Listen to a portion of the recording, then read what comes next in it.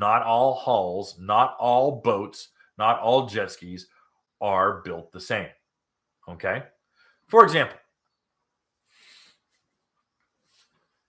Nano XL and Nano XL 2 is lightweight. It's strong, but it oil cans.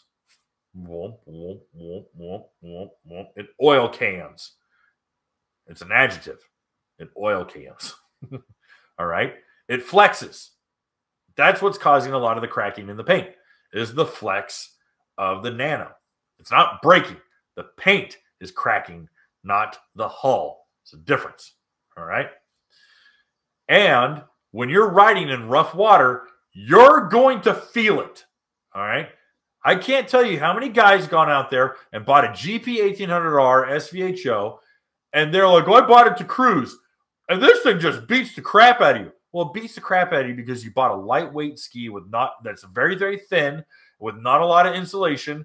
You're going to feel everything. But guess what? It's one of the best tracking rough water skis you're ever going to get on. And people who say otherwise don't ride hard. They just are tourists. Every racer worth a damn who goes out there and pins the shit out of a GP will come back saying that's the best freaking haul I've ever ridden. They all will. They all will. From Chris McCluggage down, they'll all say the same thing. They're like, dude. All right. Yeah, we'll beat you up. Yeah, but race boat. That's their answer. Race boat. How is this not connecting the neurons in your brain? How is this not meshing? Anyway.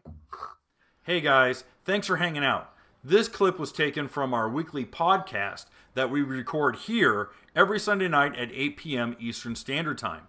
If you want to watch the whole video, you can go to the Watercraft Journal's YouTube channel, go to playlists, and then click on live sessions. You're going to see it there. Otherwise, go ahead and leave a like, a comment, and definitely subscribe to the channel. It helps us grow.